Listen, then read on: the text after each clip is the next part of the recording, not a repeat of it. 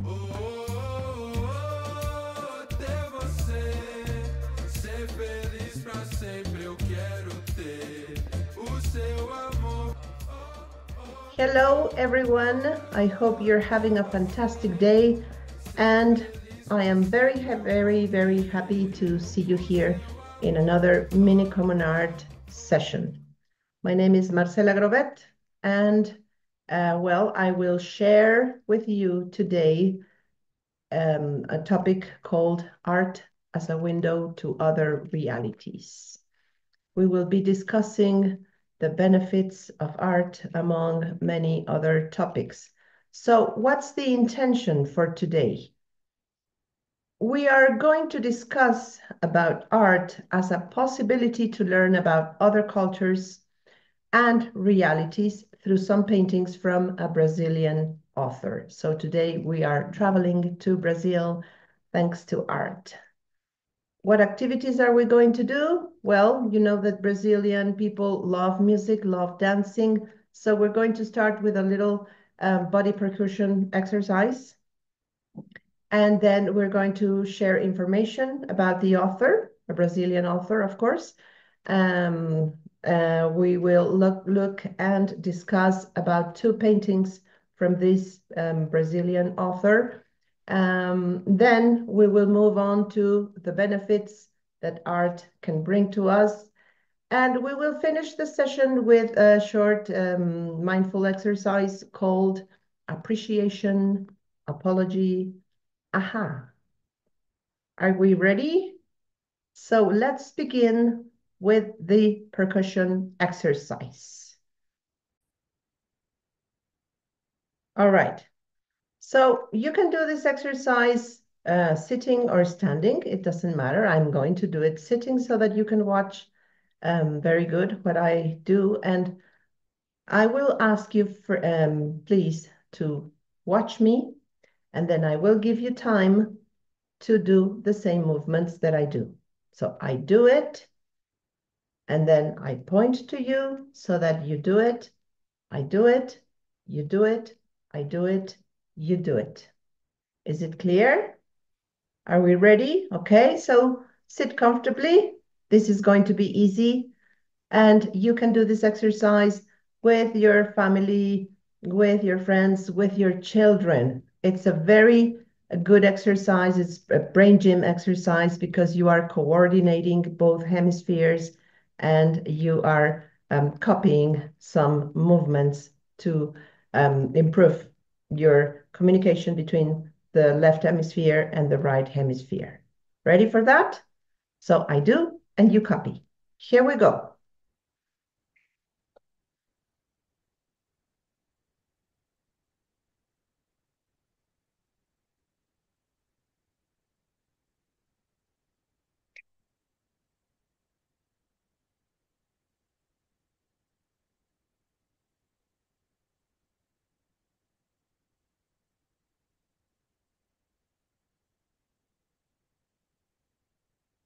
You got it? If you want to practice again, you can go backwards on the video and practice as many times as you need until you master it. Let's go for the next part of the exercise. Are we ready? Here we go. And we do the same. I do, you do. I do, you do. Ready? This is a little bit more challenging, so let's go for it.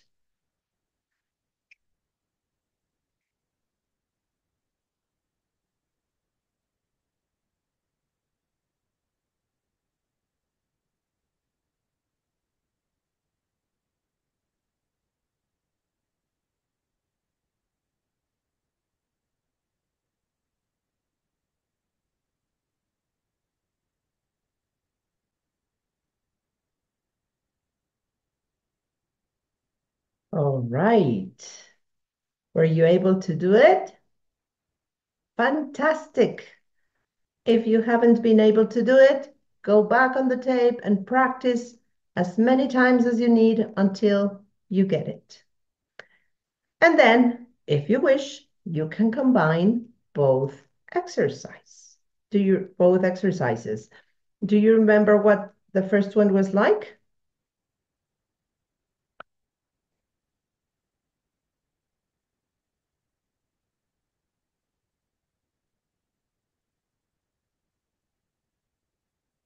Now let's do the second one.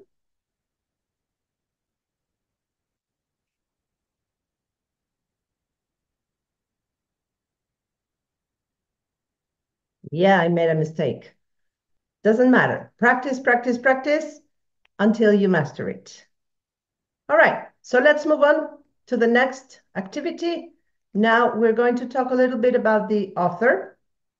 And well, the author of the paintings that we are going to watch is Hector Julio Paride Bernabo, or better known as Carybé.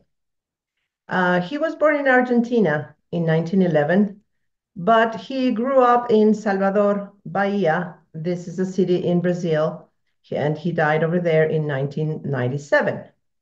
He was a painter, an engraver, a draughtsman, an illustrator, a potter, a sculptor, a mural painter, a researcher, a historian, and journalist. So he was multifaceted. He settled in Brazil and naturalized as Brazilian. And he produced 5,000 pieces of work, including paintings and drawings and sculptures and sketches and many other things. And he illustrated books by Jorge Amado, as well as the very famous novel by Gabriel Garcia Marquez called 100 Years of Solitude. Let's move on. And now I'm going to share two paintings of this Brazilian painter, best known as Carybé. I would like you to observe carefully, think of what you see, imagine what you think the people are doing, and well, if you like it, not, think about the colors, think about many things that you will see in the painting. Ready for that? Let's go. So here we are. This is the first painting that I want to show to you. It's called Capoeira on the Beach. So first observe carefully. Any special details that you can mention about the painting?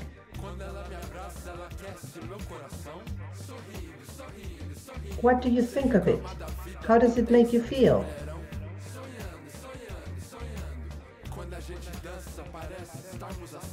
Can you sense what these people are doing, where they are? Is this something different? Perhaps you have never seen capoeira, perhaps you have, or listened to capoeira music. Do you know anything about capoeira? Well, I'm going to share you some information around capoeira. Capoeira is a martial art that combines dance, acrobatics, music, and philosophy into a unique sort of game. Okay? Capoeira is thought to have originated from the enslaved Africans in Brazil. They used this dance or martial art as a means of self-defense against their slavers to fight for their freedom. Of course, it then got influenced by the different cultures because well, slaves brought to Brazil were not brought only from one country in Africa, but from different places. So generally, it's played in a circle with two opponents playing one against another, while the other players create the rhythm by clapping, by singing, or playing percussive instruments. Okay, so they dance, they play, and they sort of fight.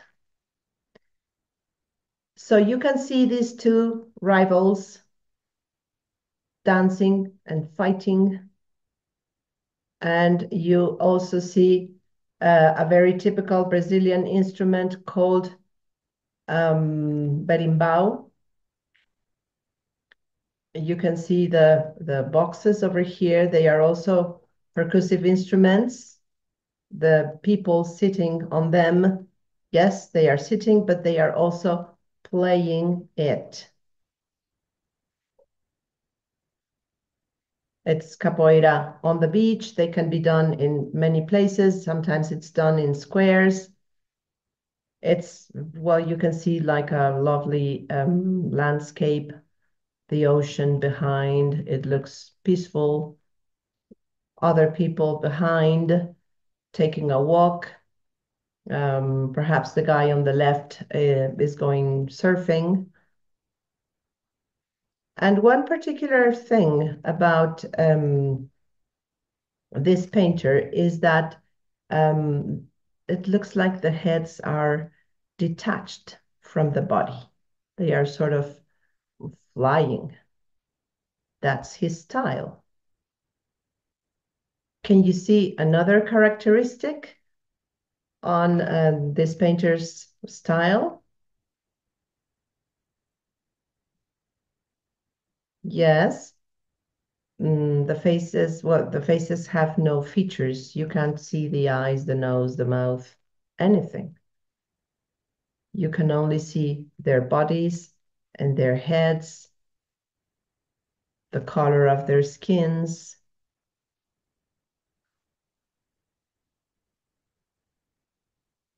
Any other thing that you can notice? How do you feel about it? How does that make you feel? Would you like to practice capoeira? Would you like to see a round of capoeira? Would you like to visit Brazil? Have you ever been there? What's your experience?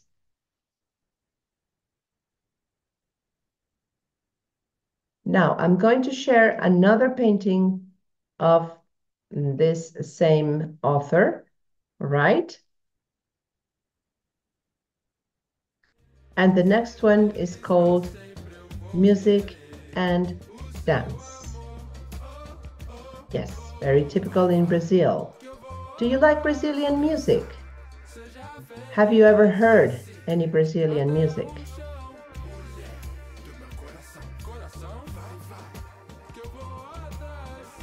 What instruments can you see on the painting? A guitar, a tambourine. This one over here is a tambourine. This one over here, he's also playing the tambourine. And other instruments, it looks some sort of a rattle. It makes sounds. Okay, we have here a big drum. Once again, well, at least this fellow, his head is floating. You cannot see any features on their faces.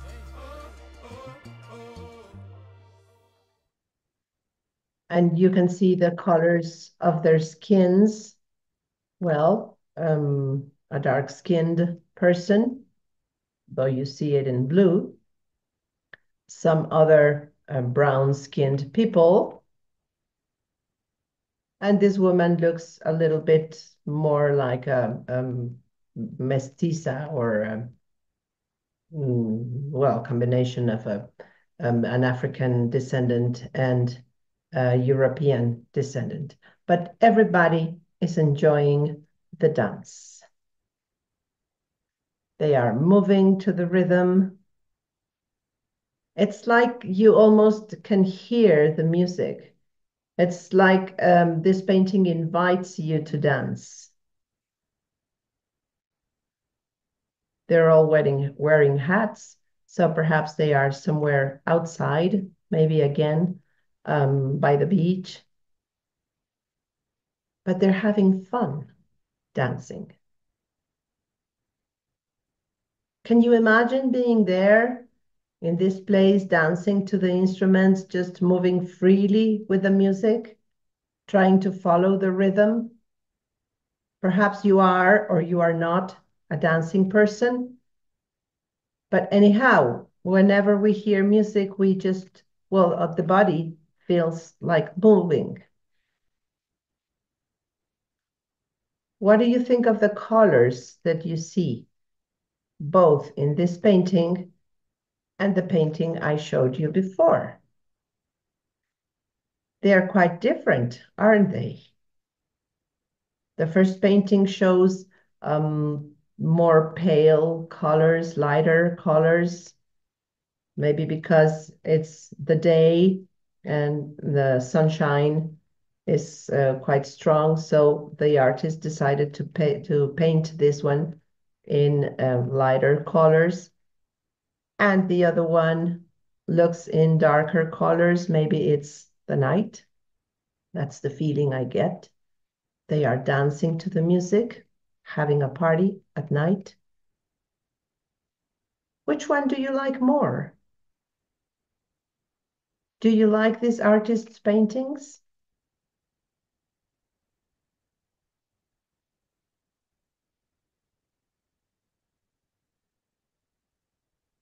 Do they make you feel like you want to visit Brazil? Maybe you are able to visit Brazil, or you have been there and you have lived what this culture is, or you speak Brazilian, you know about the culture, but maybe you don't. So, this is one of the characteristics of art. They bring you, art brings you to other realities. So, what are the benefits of art? Some people like art, some people don't. And you may have one preferred expression of art. Maybe you enjoy painting, but you don't enjoy literature, or you enjoy music, but you don't enjoy, I don't know, architecture. There are many expressions of art, but all of them bring benefits to ourselves. So I would like you, if I may, to have a notebook to answer these questions by yourself first, and then I'm going to share some of my participants' viewpoints on my Common Art sessions that go live. Which are the questions? Reflect a little bit. How can art stimulate creativity? Question number 2. How can art teach us to appreciate beauty? Next one. How can art make us have different feelings? Question 4. How can art help us find answers? And 5. How can art be a window to other realities? So if you want to take the time, stop the video, get your own answers. They don't have to be long, they can be short, but get your answers before I share with you what my participants shared during the sessions. All right?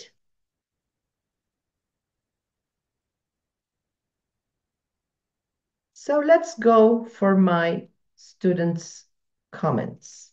The first question: how can art stimulate creativity?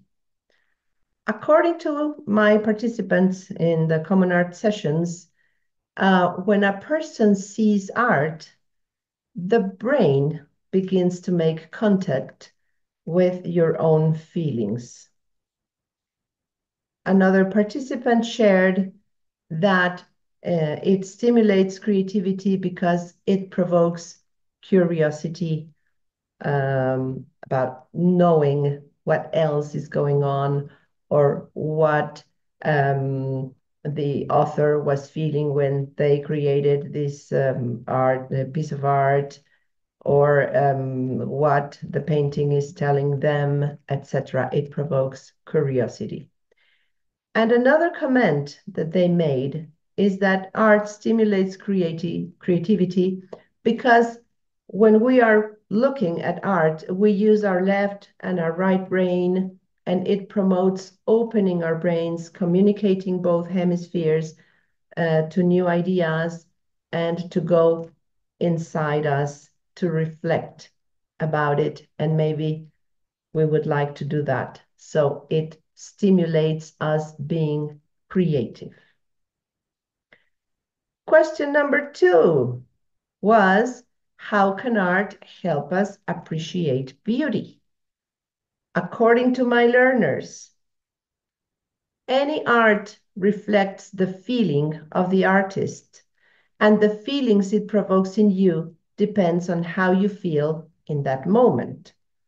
So you like it, you don't like it, it's up to you, but anyhow, it makes you reflect on how you feel in that moment, and maybe a piece of art in one certain moment in your life, you can like it, and in another moment of your life, it can really provoke a very harsh feeling, and maybe you reject it.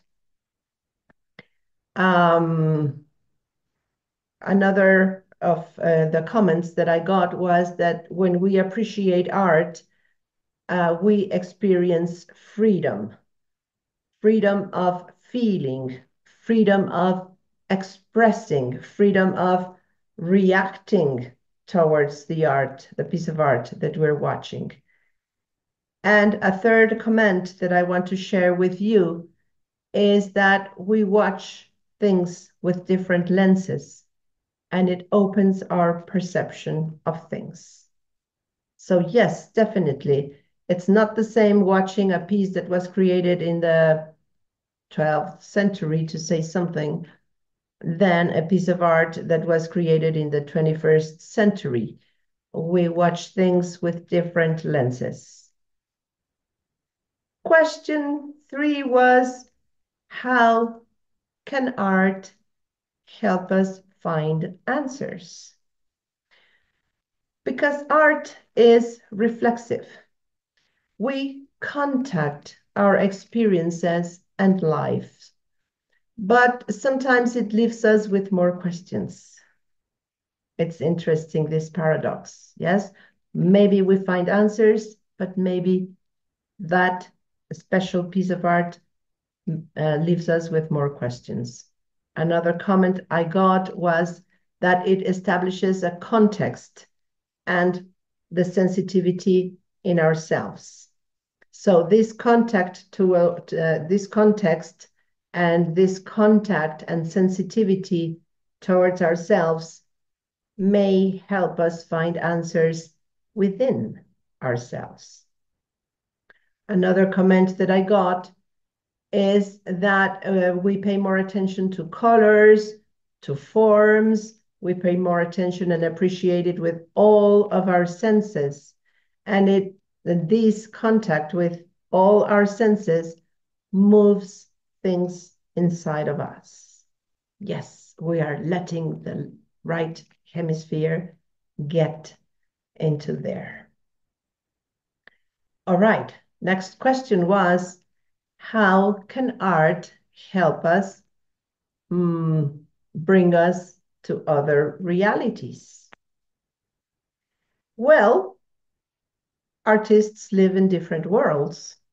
Some of them are Brazilian, others are Mexican or European or African or whatever. And we can travel to these places through the pieces of art that we watch. We get to know their culture, we get to know their moment in time, we get to know about them. So they bring us to these other worlds. And through the artist's creativity, we see the way others interpret the world. I have my own interpretation of the world, but my interpretation may differ greatly from other person's interpretation of their world. And when we hear comments from other people about the same piece of art, we hear and learn about other realities as well. So, especially, well, I can see that very often in the common art sessions that I give online. I have various participants in these sessions, and they have different backgrounds, they have different stories, they have different experiences. So they comment from different viewpoints. Some of them may like a piece of art, others don't. Some of them may find a detail, others won't find that detail, and they discover and learn about these other realities. And also, art is a window to other realities because we can go beyond what is the tangible. We have contact with art.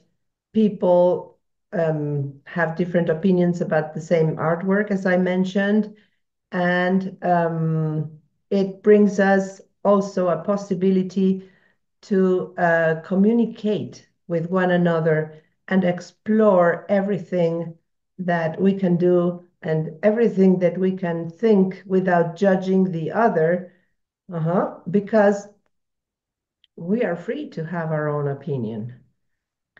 And well, think about it. If you are not very much into art, I would like to invite you to listen to different kinds of music or Google different kinds of art, Renaissance, Impressionism. Over here in these mini common art sessions, I try to give you different kinds of art from different times, from different styles, and also from different artists, countries, and different kinds of art, photography, painting, sculpture, etc. So think about this. Maybe you start appreciating art and you start finding the virtues of art. In my common art sessions, it's very interesting because it's sort of a workshop where my participants talk about what they see, share ideas, share feelings, share personal experiences sometimes, something that the piece of art triggers in their brains. And before we finish the session, let's go to the last part. This is a little bit of a mindful exercise and also a meta-cognition exercise. Appreciation, apologies, aha. This is an exercise that you can do every night or every morning because there's always something to appreciate. There is something to maybe apologize for, and something that you said, I got it. Aha, I got it. So, appreciation. What are you thankful about today? What have you accomplished? Can you think of 3 things that you can say thank you? 3 things that happened to you today, 3 people who helped you around, who did something for you. Just to be thankful because we woke up this morning is something to appreciate. Next, can you think of 1, 2, 3 things that you should apologize for? Maybe you did some harm to somebody, not because you wanted, because you made a mistake. So, or something that you regret that you did. I am sorry because I did this, or I am sorry because I didn't behave correctly, whatever it is, or I would have liked things to be otherwise. And the next one, aha, what did you learn today? Or what did you learn during this session? What did you learn from somebody else? What did you learn of an experience that you lived today? There is always something we learn. All right? And I would also like to show my appreciation to Lizzie, one of my learners at Common Art, because she is the one who brought this knowledge to me. She is the one, well, she speaks Brazilian. She has learned a lot about Brazil, and she is the one who shared the knowledge of this painter and of this expression of art, these paintings and these authors. So thank you, Lizzie, very much for everything that you shared with me. And I would like to end this session with a quote from Claudia Madrazo. She is a Mexican researcher, and she created something that is called Desarrollo de la Inteligencia a través del arte. And it is the fundamentals of my common art sessions. So what I'm trying to do in these sessions is to develop languages through art. And she mentions that art is a window to other realities.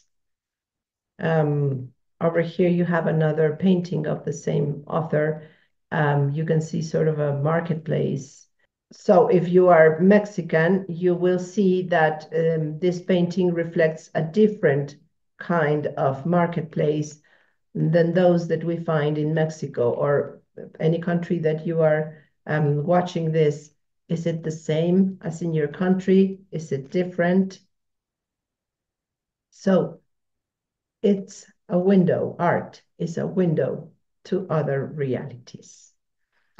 I hope you have enjoyed the session, and I invite you to explore art, to get to know a little bit about it. There are many videos in YouTube with explanations about different pieces of art.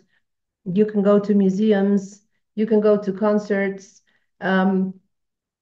Next time you are on the road, maybe you can admire the pieces of architecture in your city and start thinking about it, feeling about it. How do you feel? How does that piece of art make you feel? If you watch a photograph, if you watch a piece of pottery, what memories does that bring to you? Or I don't know. How does it make you feel? Mhm. Thank you very much for being here, and I'll see you next week. Enjoy, be happy, and once again, thank you.